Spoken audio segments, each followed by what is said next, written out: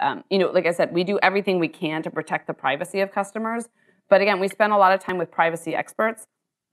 And it was really ingrained in me that, or hammered into me, that privacy doesn't mean not sharing. And that privacy actually means choice. And that people will say, like, I want to have the choice to say, no one sees my data. Or I want to have the choice to say, all my family sees my data, or make it public. That we want to enable choice. And we need to do everything we can to respect your choice. I don't want to share it with anyone. And we need to respect that. But I also need to respect your choice of saying, I want to share it with my whole family.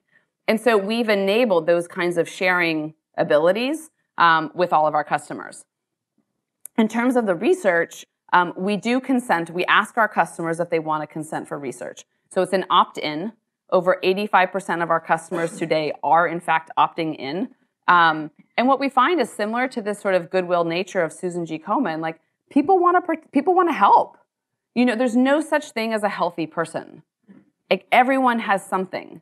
Everyone has allergies or migraines, or I have Hashimoto's. Like, everyone has something. And so we all want to help each other, and we can all be empathetic to this fact that, like one of my good friends has cancer. Like, I'm like, everyone has a story. Everyone has a friend who has something. You've all seen other people suffer, and we want to help.